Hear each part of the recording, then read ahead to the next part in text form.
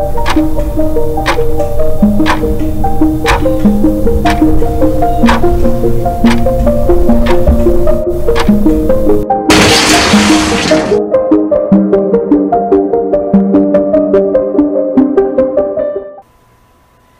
everyone, welcome to the Software Coding Tutorials channel.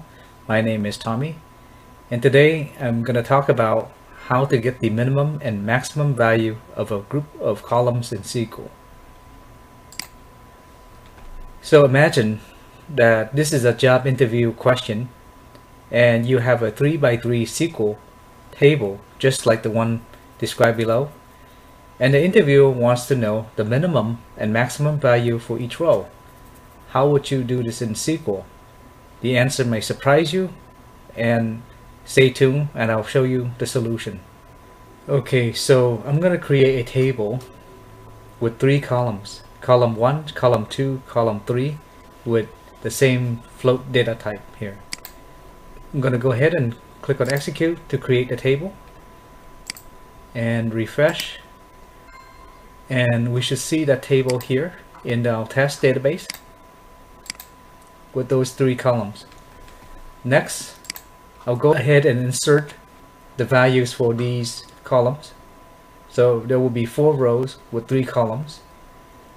I'm going to execute it. And if I select star from test, you can see that there are 4 rows, 3 columns. Okay, so next I can create 2 functions.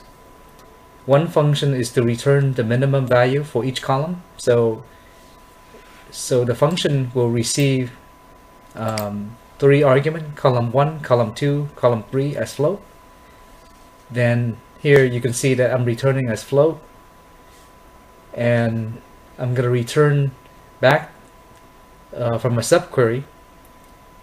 So from the subquery I get the minimum value and then return the minimum value, and so that will be function get minimum value.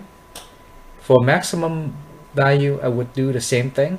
I will send in 3 columns, and I'll get the maximum from the subquery and return max value.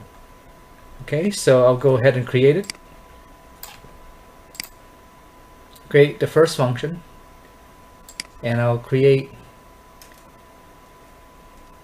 the second function. And if you refresh the database, you should see that under programmability and under function and under scalar function, there are 2 functions that are already created.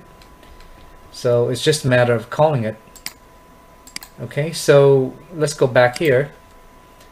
So you can see that I select star from VBO test. I can go ahead and select column 1, column 2, column 3.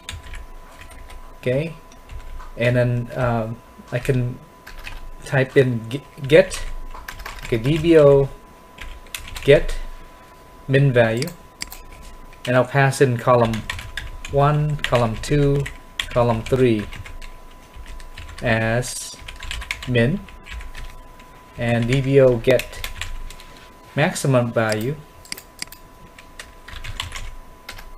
from column 1, column 2, column 3 as max. Okay, and if I select this and execute, and as you can see here, it displays column 1, column 2, and column 3. Gives me the minimum value for each row. So the minimum value will be 1 and max is 3.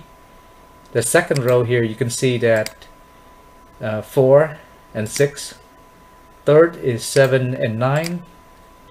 And then the fourth row would be 2 and 10, which is the correct answer.